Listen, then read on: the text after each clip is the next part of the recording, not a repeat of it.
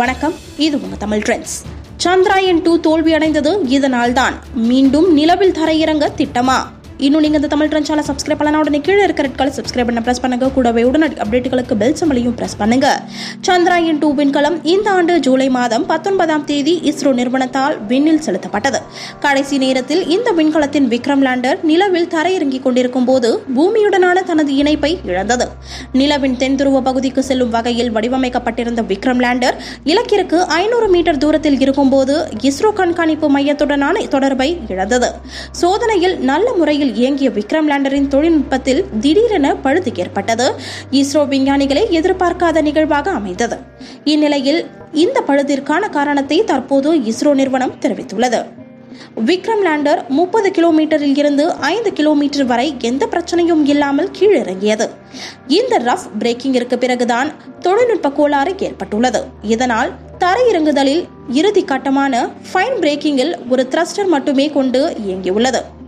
இதன் காரணமாக லேண்டரின் வேகம் ஒரு மணித்துளிக்கு 146 மீட்டராக குறைந்துள்ளது. இதனால் திசை மாறிப்போன லேண்டர் குறிப்பிட்ட தரையிறங்கும் பகுதியில் இருந்து 750 மீட்டர் தள்ளி சென்று செயல் இழந்திருக்கிறது. தரையிறங்குதலில் ஏற்பட்ட விபத்து காரணமாக லேண்டரில் உள்ள இயந்திரம் பழுதடைந்து பூமியுடனான இணைப்பை இழந்ததாக தெரிவிக்கப்படுகிறது. லிக்விட் ப்ரொபல்ஷன் சிஸ்டம் சென்டர் இயக்குனர் வி நாராயணன் தலைமையிலான இஸ்ரோவின் குழு நிலவின் மேற்பரப்பை ஆராய்ந்து இத்தகவலை அளித்துள்ளது. இதற்காக இக்குழு நாசாவிடம் இருந்து தகவல்களை பெற்றுள்ளது. இந்த தவறுகளை எல்லாம் சரி செய்து அடுத்த ஆண்டு நவம்பருக்குள் சந்திராயன் 2வை விண்ணில் செலுத்தும் முனைப்பில் இஸ்ரோ நிறுவனம் செயல்படுவதாக தகவல்கள் தெரிவிக்கின்றன. புதிய லேண்டரையும் ரோவரையும் வடிவமைத்து அவற்றை ஏற்கனவே நிலவில் சுற்றி கொண்டிருக்கும் ஆர்பிட்டரோடு இணைக்க முடிவெடுத்துள்ளது இஸ்ரோ.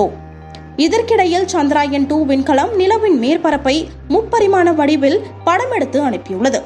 இஸ்ரோ கடந்த புதன் அன்று இந்த முப்பரிமாண படங்களை வெளியிட்டது. இதை பற்றி இஸ்ரோ நிறுவனம் தனது ட்விட்டர் பக்கத்தில் ட்வீட் செய்துள்ளது. இந்த வீடியோ உங்களுக்கு பிடிச்சதுனா லைக் பண்ணுங்க, கருத்துக்களை கமெண்ட்ஸில் பதிவிடுங்க, நண்பர்கள் பார்க்க ஷேர் பண்ணுங்க. மேலும் இது போன்ற வீடியோக்களுக்கு தமிழ் ட்ரெண்ட்ஸ் ஃபேஸ்புக் பேஜை ஃபாலோ பண்ணுங்கள். நன்றி, வணக்கம். இது உங்க தமிழ்.